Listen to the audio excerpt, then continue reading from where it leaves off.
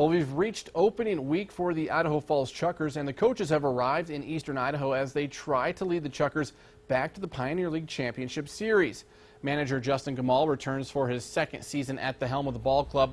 Gemoll led the Chukars to a 38-38 overall record a year ago. They did win the second half championship, and they came within one game of winning the league's championship series.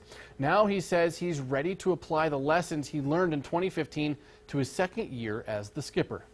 Well, just different ways to motivate different players. You know, every guy, you have to find out what makes them click. Some guys you need to kind of jump on, other guys you kind of need to tell them everything's going to be all right. Yeah, we're just trying to finalize the roster, and then we'll be out here practicing for a couple days and then getting ready to start the season on the 17th. Gemoll has been in Surprise, Arizona with the Kansas City Royals extended spring training. He says they've been playing games at 10 o'clock in the morning in the Arizona heat, and now he's just excited to be back in Idaho Falls, which is known for being a good baseball town. It'll be fun to get back in that game atmosphere where there's fans in the stands and it's night games and under the lights and get ready to compete. Well, the support that the fans give, I mean, it's nearly a sellout crowd every night. They're loud, they're cheering, they're into it, you know, so that makes it enjoyable for these kids to play.